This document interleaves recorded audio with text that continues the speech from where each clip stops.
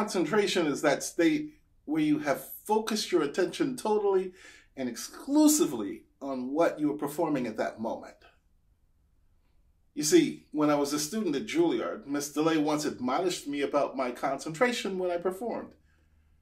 Thinking about it, I must admit to having been very confused by what she was saying, because as far as I could tell, I was concentrating.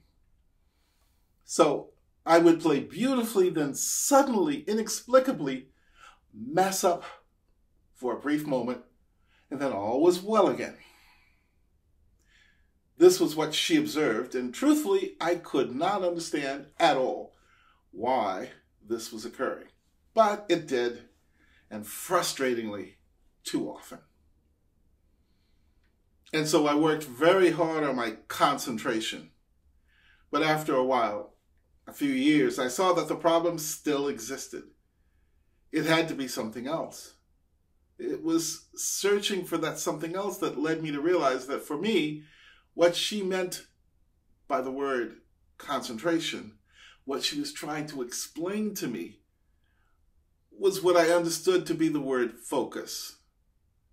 With that, I realized what I had to work on.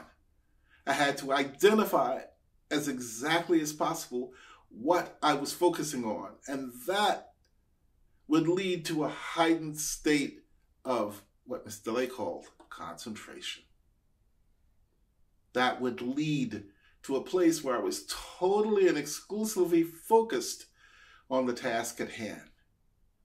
The state of mind, focus, placement of attention was what I needed to develop in my practicing. So to show this, I made this graph for my students very recently. The first circle is concentration. This circle is the starting point, or if you wish, the result.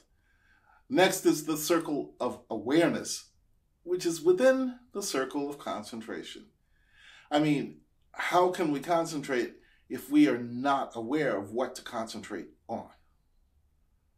Now that we know what is happening, we can be in the focus circle. With this, we are almost there.